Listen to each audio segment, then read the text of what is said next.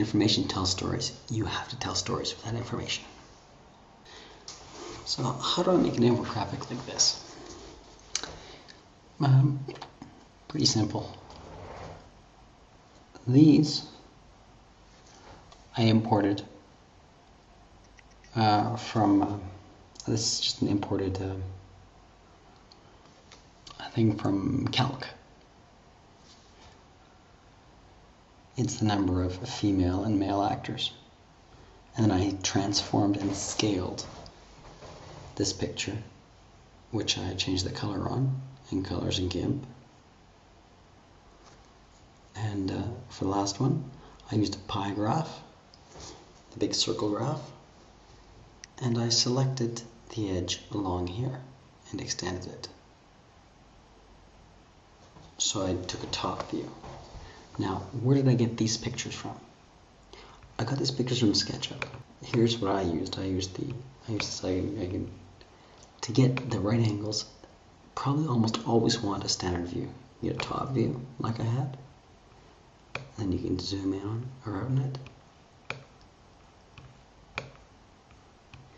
You can change that to a side, a front view.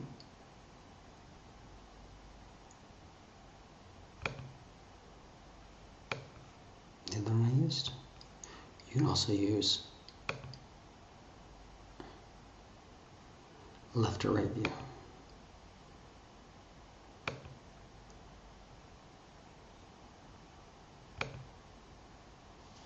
And sort of a jaunty angle there. So you can choose the view that you'd like. If you'd rather not have a straight on view. Okay, so that's one of the best ways to just get your different images. How to get those images? Where did I find that? What I did, I went to 3D Warehouse, get models, Oscar statue, and there it was. I could also have said the pen, all sorts of pens.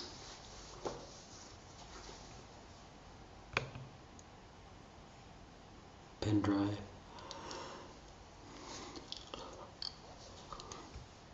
Amazing possibilities here.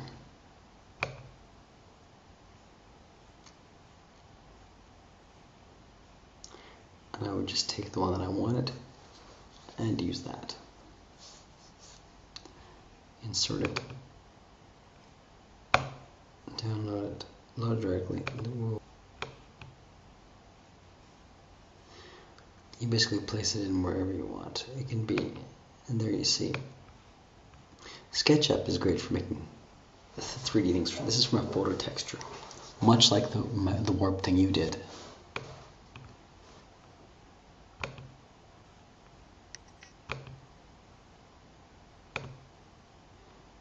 But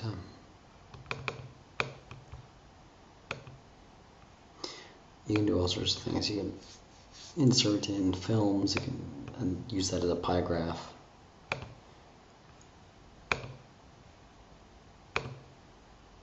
You can put in dinosaurs drawn to scale.